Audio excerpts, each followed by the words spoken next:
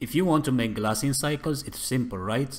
Just go to shading, new material, bump the transmission all the way to 1. Maybe you want to play with the roughness a little bit, and that's it, right? Actually, there is a small problem if you want to give this glass a color. Let's give it a shot. Let's make it a little bit green. If you notice, the value in the thickest part here is as light as the value in the thinnest part here, and that is not right. To better see the problem, let's make it darker. You see, it's the same value.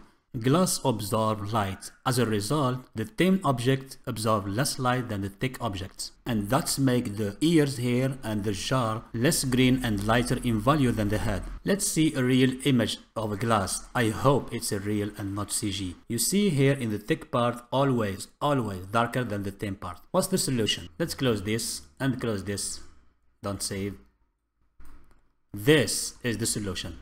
And look at the proper behavior of the glass. Here is the thick part is darker than the thin part, and that's the proper behavior of the glass. You can have this node group by becoming Patreon member, link in the description, or you can just take a screenshot and make it by yourself. For that, let me zoom in a little bit for you to make a proper screenshot. Zoom in, zoom in, zoom in, zoom in.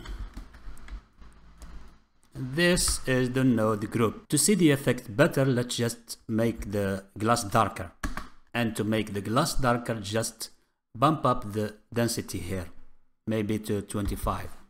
Do not ever play with the color in the principal BSDF, just the volume absorption here. If you want to make it, for example, blue, just from here. If you like the video, like and subscribe and leave a comment if you want, and thanks for watching.